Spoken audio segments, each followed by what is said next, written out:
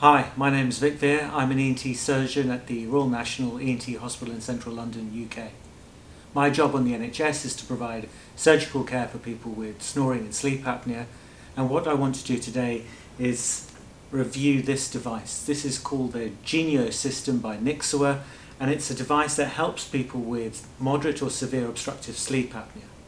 So what I'll start off with is to explain how it works and how it stops snoring and sleep apnea, and then I'll explain the medical evidence behind it, and at the end I'll talk to you about my opinions and impressions about this device. Now I should mention that the people who made this device, Nyxoah, a company from Belgium, they haven't paid me for this video at all. These are my own opinions and impressions about this device, but I ought to mention that I'm actively trying to work with the Royal National ENT Hospital, University College Hospitals, and also the surrounding commissioners in the NHS to provide this device free on the NHS for anyone who has this problem in this country, in Britain. So hopefully this will be available free to all soon. Now, before I get started, because of the YouTube algorithm, I'd really appreciate it if you were to like and subscribe to my channel. It really helps me build more content and provide better quality videos for you. Now, to understand how this device works, you need to understand a little bit of anatomy. Firstly, it works on the hypoglossal nerve. The hypoglossal nerve is a nerve, there's a right and left one, and they come down from your brain, underneath your chin, and up into your tongue just about here. It's called hypoglossal because it's hypo, underneath, that's what hypo means, and glossal is another word we use for tongue. So what this device does is that it sits underneath the skin just about here. It touches the two hypoglossal nerves as they go towards the tongue, and one of the functions of the hypoglossal nerve is to bring your tongue forward. It drags it forward like that, and by doing that it opens up the back of the airway so that you don't get sleep apnea and snoring. So who is this device used for? Now, the Genio System by Nyxoah is mainly used for people with moderate or severe sleep apnea, particularly those who have tried but failed to be able to use CPAP or a mandibular advancement device in this country. Now, if you don't know what sleep apnea is, there's lots of information on my website, which is consultantsurgeon.co.uk, or if you look on my YouTube channel, there'll be plenty of other videos that you can look at. Basically, what obstructive sleep apnea is when you lie down at night, you go to sleep, and because the airway collapses down in these people, it collapses down so much that you can't breathe. And because you can't breathe, the heart has to work very much harder, the lungs have to work harder, and this has a consequence of causing problems with heart disease, strokes, heart attacks, diabetes, high blood pressure. So it's an important condition that not many people know about. So obviously this little chip needs to be implanted within the neck, so just underneath the skin here, just above those two hypoglossal nerves. So you'll have a cut which is just across here. This chip is implanted inside, and the whole operation takes about 30 to 60 minutes to achieve. You can go home the same day. So as you can see, this microchip is quite small, and the idea is that because it's got very soft plastic over it, you shouldn't be able to feel it when it's inside your neck, and you can just about forget about it. The difference between this hypoglossal nerve stimulator and the other ones on the market is that this isn't implanted with a battery. The other stimulators on the market have a battery that's implanted with the microchip. So to charge the microchip at night, you need to use a battery, and this is the battery that Nyxoah provide. This battery powers the microchip at night, and what it does is it sits just underneath your chin like this, and you have to wear this whilst you're sleeping each night. Now, there are no needles or any other invasive way of powering the microchip. It just works wirelessly through the skin. To charge this battery, what you need to do is get this charger that Nyxoah provide, and you just plug it in. And with you put this in the wall socket and just charge it over the day. Now, to use this battery at night, you need to be able to keep it close to your chin, and so it can charge the microchip underneath the skin. The way it does this is by using this sticker. So you have to wear this sticker every night. So you put this sticker on at night, and then you put this like that with the sticker and so that way the battery can wirelessly charge your microchip because there's only a short distance between the two. Now Nyxoah say that you can't really have a beard when you're using the sticker because it doesn't keep it stuck there. So obviously if you have a very large beard, this won't be anywhere near your chin, and therefore you won't be able to power the microchip. But if you have a much smaller trimmed beard like I do, I think it's all right. And look, I'll show you how this works.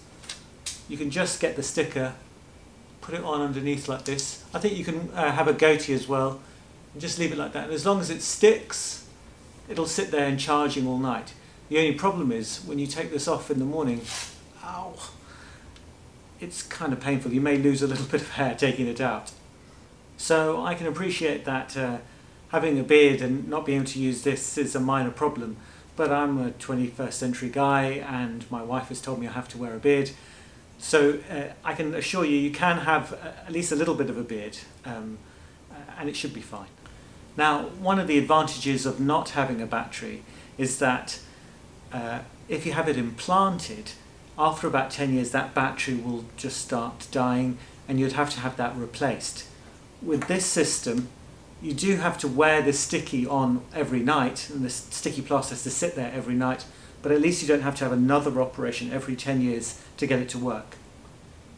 Now, another thing to mention is that this battery needs to be 3.5 centimeters from the microchip for it to be able to power it wirelessly. Now, if you have a lot of fat underneath your chin, this will make the distance too large and therefore it wouldn't work. The advantage, however, is just that during the operation I could just remove that fat and then it will sit a little bit closer. So you could call it a neck liposuction or something like that. So what I'm going to do now is show you a video of someone who's had the implant, and you can see how the tongue is protruding forward every time the chip activates. This is quite an extreme version of this, and I suspect that it won't be so stimulated in this person at night. What we need to do at night is titrate how much energy goes into those hypoglossal nerves. You don't want the tongue to go forward so much that it wakes you up at night, and that becomes rather irritating. However, you want it to come forward enough so that you can sleep and not have sleep apnea. And this is a video from inside the throat, so you're looking down from the nose down into the throat. That little V-shaped thing that you can see there is the voice box, and the big lump that comes up on the screen, that's the back of the tongue falling back. And when the implant is activated, the tongue gets shifted forward or down on this video. And you can see how it opens up the airway, stops you from having sleep apnea. So now that you've seen how this device works, what I want to do is talk to you about the medical evidence for this device. So the first paper was written in a medical journal called Laryngoscope. This is an excellent journal and it's a case study. Now, a case study means it's basically one person and the experience they had with that first patient. So the patient that they found was a 60-year-old woman with a moderate obstructive sleep apnea, and you can see from this result that she went from an AHI of 24.6 down to an AHI of 1.3 with the implant. Now, as you can expect with a paper of this sort, the people who have these interventions do extremely well. And if you don't exactly know what an AHI means, AHI is the number of times that you stop breathing every hour. A bit of context for you, less than 5 AHI, so less than 5 times an hour that you stop breathing, that's considered within the normal limits. 5 to 15, so up to 15 times an hour stopping breathing, that's considered mild obstructive sleep apnea. 15 to 30 is considered moderate obstructive sleep apnea, and greater than 30 times every hour is considered severe. Now this lady had 24, and then after the operation, after the implant's been turned on, she dropped down to 1.3, so well within the normal range. So she had an excellent result. If you look at these two graphs before and after the implant, you can see also her snoring got better. You can see the wiggly lines with the snoring, or the loudness, that's got better. And so she's had a great result, and you'd expect a great result in a case study like this. They're showing off how well the device has helped this person. She has been effectively cured from her snoring and sleep apnea. So the next paper I want to talk to you about is this paper, which is much bigger. This is for 22 patients over 8 different hospitals between France and Australia. Now I'll be happy to talk to you about the study methodology, etc., but it's rather boring, and what I'll do is I'll go straight on to the results. This paper is freely available on the internet if you'd like to have a look at it over a cup of Horlicks or something. Anyway, moving straight on, here are the results, and this is another table, a bit like what we saw before, with the results before and after of all the patients, and it's an average of all the patients this time. So on average, patients were 50% improved with this implant. Now, it may not seem quite as good as the last paper, but if you imagine using CPAP, that's the sort of thing we would expect to see with someone using CPAP well. The reason why I say that is that CPAP, which is the mask that goes on your face, whilst you're using the CPAP mask, you'll see AHI results down to 0.2, 0.1, almost 0. And that's great, but most people can't use CPAP through the whole night. They can only use it for about 4 hours, 70% of the time. Now, that equates to about 2.9 hours each night. Now, when you take the mask off in the middle of the night and carry on sleeping like you normally do, you then go back to your normal AHI, which is approximately 24 in most of these cases. So if you average those two out, on average, most people who are using CPAP well have an AHI, including their total sleep time, of about 10 to 11. So bringing people down to about 10, that's an excellent result, and what you'd expect to see with someone who's using CPAP well. The other reason why this result is good is because you've gone from an AHI of 20 down to 10, and what that means is that you no longer need to use your CPAP machine anymore.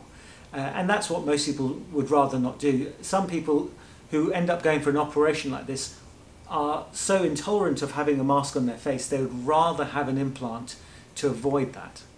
So now going back to this paper, I'll show you some graphs that they've also provided. Now this one is about the AHI. You can see on the left it goes from pre-operation, before the implant, and then afterwards down to what it was like after the operation. And in this graph we look at the ODI, the one that is slightly more representative, we think, of obstructive sleep apnea in terms of how patients feel. So you can see that the majority of people who had the implant got better after having the implant, even after 6 months of using it. If you look carefully at these graphs, however, I'm a bit surprised by some of the results. You can see at the lower end of the graph that some of these people didn't seem to have sleep apnea at all. Some of them were less than 5. So I'm not entirely sure what's going on here. And honestly, I don't really understand how this could be true, because they'll be therefore implanting people who didn't have sleep apnea. And that doesn't make any sense to me. I'm assuming it's a mistake. And so therefore, implanting someone who doesn't have sleep apnea with an implant that's meant to stop sleep apnea, well, you're not going to get much benefit. And you can see those people who are less than 5, the line is almost flat. Whereas the higher up you go, with the higher AHI, you see a much bigger fall. So even though they seem to implant some people who weren't quite as bad as what we'd expect to be using this implant for, they still had quite good results. As I said before, the average AHI dropped from 20 down to 10. And the results of these implants are similar to what you'd see with other hypoglossal nerve implants out there. Now, the good thing about this paper is that it also talks about the side effects and the problems that occurred with this implant. Now, 3 people didn't manage to use the implant because they got infected. It seems that most of these people who got infected were from the same hospital. So out of the 22 people who finished the trial, 30% of people had painful or a difficulty with swallowing, and 26% people had difficulty with speaking. 19% of people had a blood clot around the implant, and a further 19% of people had bruising around the area after the operation. 11% of people after the operation noticed that when the tongue was protruded forward, when the stimulator was turned on, the tongue used to rub against some of their teeth, and that caused some ulcers there. Also, some people had some pain when the tongue got pulled forward. Another 11% of people had evidence that the hypoglossal nerve was damaged during the operation. On saying that, it seems like quite a high number, but actually most of these problems all got better. So for example, the damage to the nerve repaired itself, and that was fine. And you can imagine when you touch a nerve or you operate near a nerve, it's like falling asleep on your arm. When you wake up in the morning, it takes a bit of time for that nerve to start working again. It's the same thing that happens with most nerves that we operate on. For a short time, they may not work particularly well. It doesn't mean that you can't eat or drink, but it does make it slightly more difficult whilst the nerve is repairing itself. I presume also that the people who had problems with their tongue, with it rubbing against their tongue, they changed the stimulation level on the microchip so it didn't cause so much damage rubbing against the teeth or hurting when the tongue was pulled forward. What I did notice from the study is that they said that 30% of people had trouble with the sticky stuff on their skin. Some people are quite sensitive to sticky plasters, and I think it's the glue that they're sensitive to. Now again, although it says 30% of people had problems, at the end of the trial only one person still had a problem with the sticky plaster that you use underneath your chin. It might be worth, if you're considering this, is to use one of these stickies and stick it on at night just to see if you have a sensitivity to it. Now in the trial they said that with these people who are slightly sensitive, they gave them some emollient creams, moisturizers and things like that, and this problem soon resolved itself. But there was one person that continued to have problems even after 6 months. So in conclusion, I think this implant is a really good idea. There's lots of differences to the other implants available on the market. Firstly, it sits just here, it's quite small, it's not obtrusive, it works on both the nerves at the same time, both hypoglossal nerves. So with some of the other implants, they only work on one nerve, and your tongue twists around in your mouth at night, and that can wake people up. Whereas you can put a little less stimulation on your tongue and bring it out equally on both sides. So that's really good, having a bilateral nerve stimulation. It also doesn't involve having a battery inside there, so you're not encumbered with this battery, which after 10 years you need to remove with another operation and replace it. It does, however, mean that you need to charge up a battery every night and stick it under your chin, so it's not completely sort of hands-free like the other implants. So I think that we need more studies to prove that this works really well, and I think it will show it.